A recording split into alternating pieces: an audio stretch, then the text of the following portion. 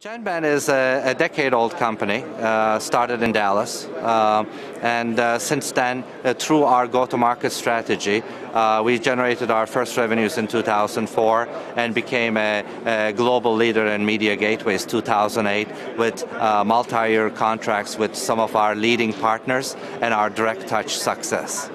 Now, we acquired Nortel's carrier voice over IP business in May 28, and day first, as a joint company in June 1st, we had integrated the company.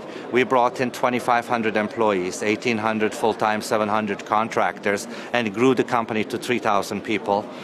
With that, we have 50 legal entities around the globe, and we serve 80 countries and over 600 customers worldwide. And we are really proud of our customer portfolio. We have about 80 of the top 100 customers worldwide using our equipment. And now we are the global leader for both soft switch and media gateways around the globe. We did a lot of homework prior to acquisition. When we had for our first day, June 1st, within 3 weeks, June 22nd, I announced our new global platform based on ATCA. It's called Genius, and that's our IP infrastructure platform on a middleware, and with adding functionality through software development for functions like media gateway, call control, our application suite, as well as our session border controller, security gateway, and DPI products. From the personnel integration-wise, we were done day one. Everybody knew where they report to, and they had their email addresses and so forth. And we did an immediate global tour to meet with and greet our new employees, sales, marketing, and field services employees, and welcome them to our new company, combined company. And now we are in the process of integrating our processes, and we are targeting to finish the whole integration process by end of first quarter 2011.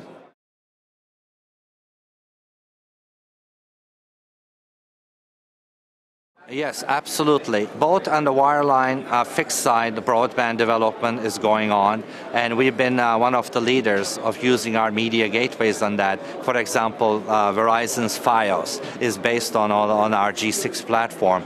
And various parts around the world is doing the same thing. And on the mobile side, data is bringing a major explosion and the network development requirements. The capacity is really limited, and we do mobile data offload through our products. So I see a lot of trend in development and growing that market.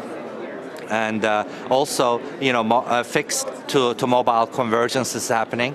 IP islands are growing, so IP to IP connectivity, such as IP exchange, is a major topic. Last year or year and a half, we are the leader in interconnect business on our session border controller, so I see a lot of momentum.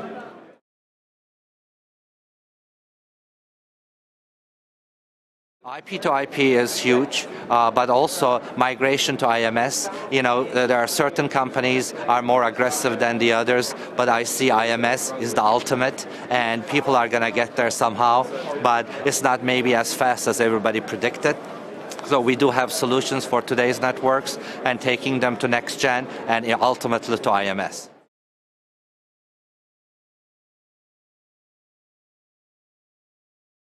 On the broadband and some of the other data functionalities, we see a lot of growth in Middle East, Africa, some Asia-Pac countries, and CALA region. North America and EMEA has the momentum, but the highest growth is coming from APAC region and Middle East, Africa.